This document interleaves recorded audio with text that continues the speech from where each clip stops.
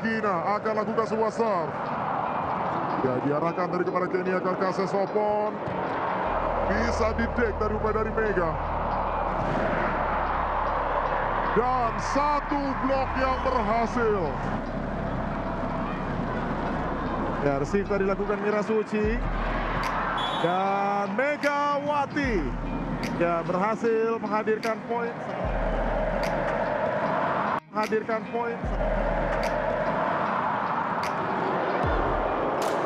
Ya, dan kita lihat kali ini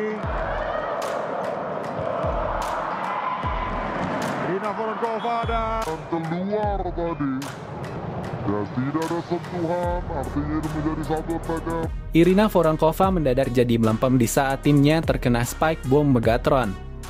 Voronkova bercerita tan takjub melihat aksi Mega seperti pemain kelas dunia. Jalannya pertandingan panas seperti laga bertapur bintang. Duel adu gengsi Mega dan Voronka mengantarkan siapa yang kuati posisi klasemen.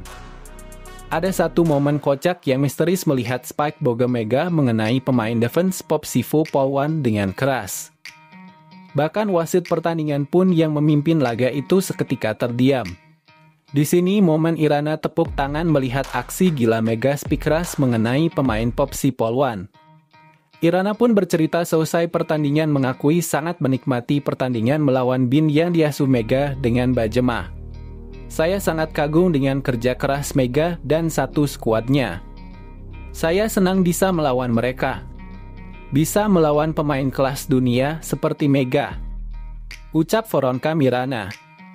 Voronka pun jual beli serangan bersama Bajema rekan duet Mega yang datangkan dari Fakif B. Namun sayangnya pertandingan itu dimenangkan oleh popsivo polwan. Tim yang diperkuat Megawati Hangestri Pertiwi itu akhirnya kalah di Gor Terpadu Ahmad Yani Pontianak Kalimantan Timur Minggu 23 Juni 2024 setelah sebelumnya mencatat 5 kemenangan beruntun. Popsivo mengawali set pertama dengan memimpin langsung 3-0 melalui servis dan blok yang kuat. Bin akhirnya mampu menembus pertahanan popsivo setelah Kenya melancarkan spike yang tidak bisa ditembus oleh popsivo. Bin perlahan mendekat 3-4, Kara Bajema membuat skor imbang 4-4 namun popsivo akhirnya menang 3-1.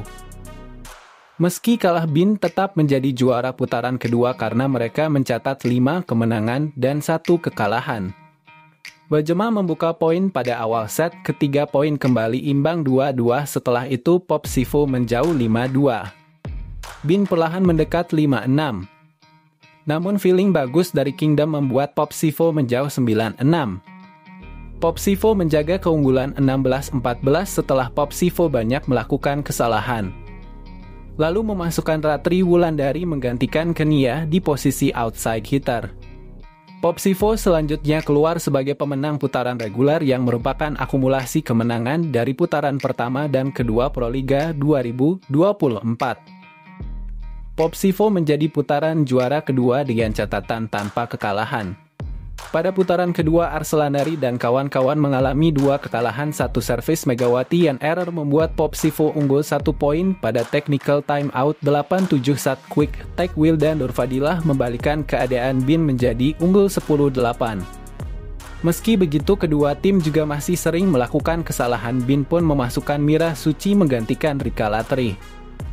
Popsivo memimpin 8-7 pada time out pertama, Bin berbalik unggul jauh 12-8. Perlahan popsivo mendekat 11-14, Bin menjaga keunggulan 18-13 dan popsivo mendapat tambahan angka setelah servis Kenya error. Gila benar pemain Eropa ingin bermain dengan Mega.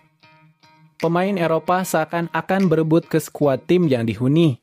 Tapi perlu kita ketahui tanpa pemain bintang lagi pun Mega memenangi laga atas PLN yang akan dipastikan melaju ke Final Four. Ada duel Jakarta Bin versus Jakarta Electric PLN yang digelar Jumat 21 Juni siang waktu Indonesia Barat.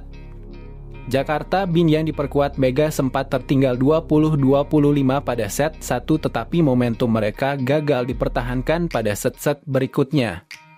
Justru Bin mampu menang 25-19. Mulai dari turnamen antar sekolah macam Olimpiade Olahraga Siswa Nasional atau O2SN hingga dipantau pelatih-pelatih nasional untuk masuk ke klub. Namun menurutnya sang almarhum ayah ingin mengarahkan Megawati bermain di bola voli. Karena sayang tinggi badan Megawati itu cocok untuk voli. Jadi diarahkan sama ayah main di voli. Imbuhnya Bagus Kurniawan, kakak pertama Megawati, menceritakan kiprah adik bungsunya itu. Saat Megawati hadir di undangan Bupati Jember Minggu 7 April 2024 lalu di pendopo Bupati, Bagus membeberkan kisah Megawati. Dulu Megawati itu tidak suka voli, malah suka sepak bola main sama teman-temannya yang cowok.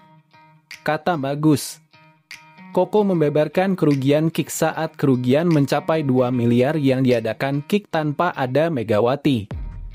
Pengakuan pemain dari yang dihadiri mengakui ingin bermain di Liga Proliga yang sedang dihuni Megawati. Saya ingin merasakan atmosfer Indonesia, ucap salah satu pemain yang ada di acara kick. Media Korea dibuat heran dengan klub-klub Proliga Indonesia yang sangat jor-joran mendatangkan pemain kelas dunia setelah Jakarta Bin merekrut tandem baru Megawati Kara Bajema. Pasalnya tandem baru Mega Kara Bajema bukanlah pemain sembarangan di dunia voli. Bahkan sebelum bergabung dengan Jakarta Bin, Kara Bajema menjadi pemain andalan klub voli Milano. Musim lalu dirinya berhasil membantu Voli Milano mengakhiri musim di peringkat ketiga klasemen Liga Voli Italia.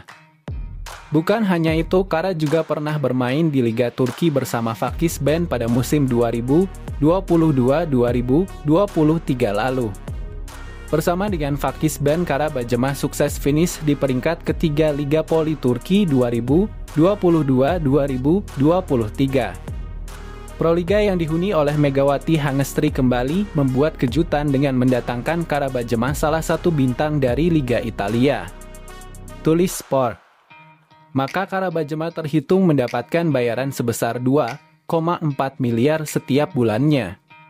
Hal itulah yang membuat media Korea heran mengapa klub-klub Proliga sangat jor-joran memberi kontrak pada pemain asing.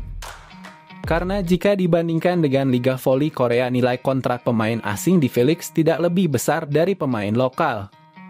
Bintang voli Korea Selatan Kim Yoon Kung pensiun di timnas voli putri Korsel. Pemain Indonesia Megawati Hangestri mengirimkan pesan menyentuh. Game merupakan salah satu pemain di voli terbaik Asia. Upset yang akrab disapa kick oleh fans ini resmi mengumumkan pensiun dari timnas voli Korea Selatan pada Minggu 10 Juni 2024. Pengumuman ini diunggahnya di akun Instagramnya @kimika10. Dia mengaku sudah kepikiran soal pensiun usai berlaga di Olimpiade Tokyo 2020 lalu.